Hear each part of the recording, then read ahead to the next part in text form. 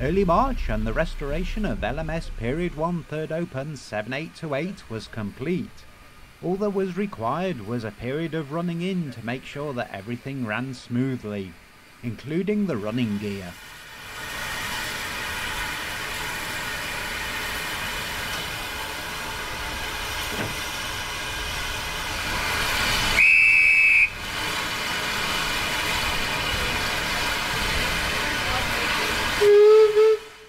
On this particular trip, 7828 would make it all the way into Matlock, the first time an LMS carriage had made it into the station in well over 50 years.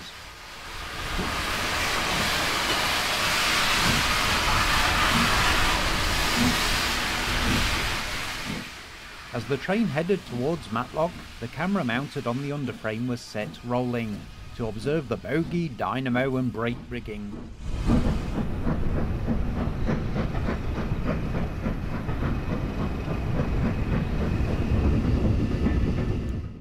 The ride was surprisingly smooth as the carriage rode over the points. A view from the underframe showed that everything was working as it should. Before long, 7828 would arrive in Matlock Station and be greeted by an East Midlands train service that was getting ready to head off towards Derby. With a wave of a hand and a toot from the whistle, 7828 rounded the corner on Network Rail tracks into the station.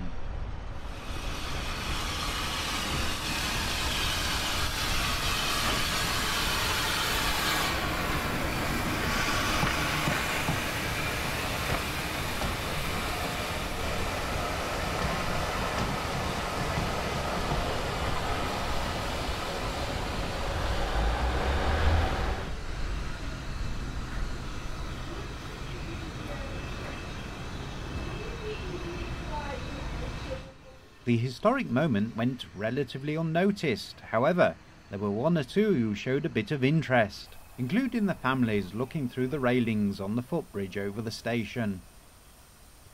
Before long, it was time for the 90-year-old carriage to be hauled back to Roseley. So, with the passengers aboard, the train headed back north.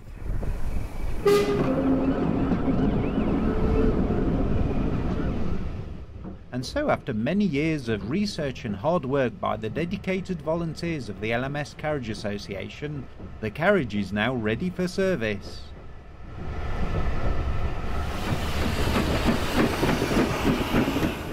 And so begins a new chapter in the life of 7828.